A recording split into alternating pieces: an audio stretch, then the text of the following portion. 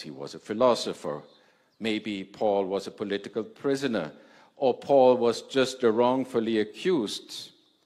And Paul, the Roman citizen, had asked for a trial, and therefore he was taken to Rome to be there under house arrest. And finally, from there, he was executed. He was beheaded. Poor people, people without a stable residence, considered to be a public nuisance, bore the brunt of what we would call casual administrative violence, as well as short-term imprisonment under local magistrate who just want to keep the peace.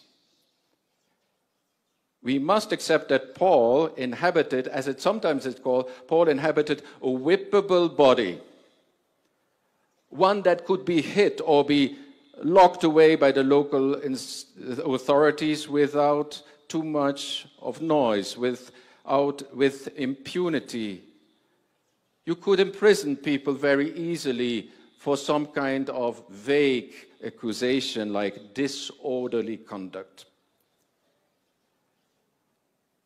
Paul's treatment was the same for many in ancient Rome, especially if you were poor, homeless, or of an ethnic group that marked him as a part of an occupied people. Which is to say, Paul looked a lot like those who get over-policed and thrown into jail today, not only in Kenya, but all over the world. And even today, many of our judicial systems contribute to the same. Some of our people will be thrown into prison for relatively minor violations, while others, especially for crimes that involve more than 10 million shilling, or those who have powerful friends, they will never make it to prison. You might have committed a heinous crime, but you will be able to escape prison unscathed.